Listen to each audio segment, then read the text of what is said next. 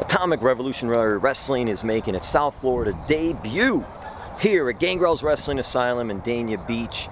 We're out near the water. We can do some hunting, we can do some fishing, but you know what? Tonight's gonna be a little wrestling. That's what they're gonna have here. And who better to have than the Atomic Revolutionary Wrestling Tag Team Champions, Mr. Wes Brisco, Mr. Garett Bischoff. Thank you guys so much. Tell us about Atomic Revolutionary Wrestling. Wes, you start the lead, start the charge here, and about the talent that we have here at ATR. Man, we're here at Atomic Revolution Wrestling, and it's one of the best up-and-coming indie wrestling promotions out there. I mean, we have talent all over Florida, and then we also book talent all over the United States and all over the world. We have some of the best talent from Gangrel, from Jesse Neal, of course, Wes Brisco and Mr. Garett Bischoff right there, Shannon Moore, Tommy Dreamer, Joey Ryan. The list continues of all the talent that we have. Dude, we got some good people here, man. It's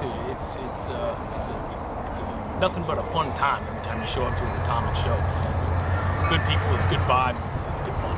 Yeah, you can bring your kids out, you can bring your family out. It's one of those shows that everybody will enjoy because we have something for everybody. We have comedy, we have the hardcore wrestling, then we also have the old school, tough, nitty gritty, you know, bloody wrestling. We have it all. Tell you what, off subject, but did you see the size of that iguana over there earlier? We might be wrestling one of them later. Oh I mean, that thing is like this. The iguanas in South Florida, guys, holy moly. I actually thought it was an otter. I went and grabbed him and I go, hey, there's an otter out there. And Garett goes, wait a second, that's no otter. We should catch one, get one in the ring tonight. Yeah, you think we can grill it? I think so. Can you grill iguanas? Make some good eating. Why not? You can grill everything else. I need a new pair of boots. Then maybe match my Ninja Turtle socks. Yes, sir. Hey, as long as we don't see any alligators, that's the main thing. Oh, no, I'll wrestle a gator. I've been known to do that. I ain't scared to wrestle a gator now. Come on, I'm a good old Florida boy. I represent Florida all the day. Look. Wait till the sun goes down. Hey guys, what's it like working together? You guys worked together, met actually in TNA with Impact Wrestling, then did the Aces and Eights and all, but what's it been like working together and the friendship you guys have? Well, the craziest thing about it is actually our dads are best friends. Our dads actually worked together and created such magical wrestling memories that words can't even explain it. And to me, get the opportunity to tag with Garett Bischoff, it's like, it's so surreal. Like almost, it doesn't even seem real because I mean, we're brothers, we think alike, and for us to tag team, it just kind of just meshed together. It is, and ditto that. You know, I feel the exact same way. You know, like you said, our fathers go way back, so it's we have a special bond right away, and we didn't even have to work for that. From day one, it just clicked. He knows what I'm thinking, I know what he's thinking. You know, if something happens, and you know, I'm there to pick it up, or he's there to pick it up, vice versa. We just have each other's back, and it's been that way since day one. And there's a brotherhood there and a camaraderie. And not only in the ring and out of the ring, we both care for each other. We're both there for each other, and we have each other's back no matter what. It doesn't matter if we're wrestling or if it's life. We have each other's back because we're really brothers. Absolutely. Well, Garett, you took about a 3-4 year hiatus from wrestling, and you're doing very well in the construction business, construction company. But when you get back and you're able to tag with Wes, how much of an influence is that to say, all right, you know what, let me do some wrestling again. I want to try this. It's the only reason I'm here.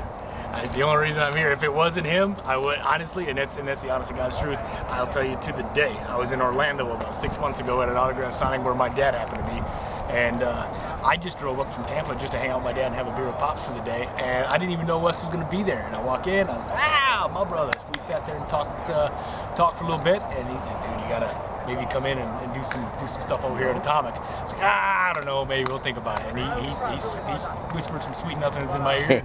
And it's a couple months later, here we are. The rest is history. The rest is history. So honestly, he's the only reason I'm here. You know, and if it wasn't him, I wouldn't be here. I wouldn't be doing this with anybody else. So. Both of you come from the second generation backgrounds. Obviously, Wes, your dad Jerry, and also Uncle Jack, and then Garett also. Yes, of course. And then Garett also with Eric Bischoff. But both of you guys making your own mark, doing your own thing. And how important was that for both of you to do that? Because obviously you can get your foot in the door, but you got to keep your foot in the door. Well, that's one thing me and Garett really talked about. That's one thing that we really, like, when we first met in TNA, when we first kind of like, we're starting to get at this big push in TNA, and me and him sat together, and we really were like, how do we separate ourselves? Because we truly respect our fathers and we respect what they did in the business, but we don't want to ride on no one's coattails. That's not me and Garett. We've never been like that. We never would do something like that. We want to make it on our own. So we really had to sit there and think of like, how can we create ourselves different, but yet still pay homage and respect to our fathers. So that was something that was really tough, but I think we're pulling it off. Absolutely, absolutely. It's, and you know, our dads come from two totally different backgrounds too, so it meshes well though, because he saw a different side of it than I did. I saw a different side of it than he did. So we bring that together, and those things bowls, and you know, same magic. It creates magic, and it's fun magic. Best advice you've got from your fathers? Don't get in the wrestling business. Don't wrestle. You can see how well that went. That's all right. All right. So, guys, what was the future hold for Wes Brisco, Garett Bischoff? Well, I mean, for me, short term, we're gonna go out here. We're gonna go get in the ring with the Headbangers tonight. We're gonna walk out with these belts, and then I'm gonna go to the nearest watering hole, and we're gonna have ourselves a good time down here in Miami.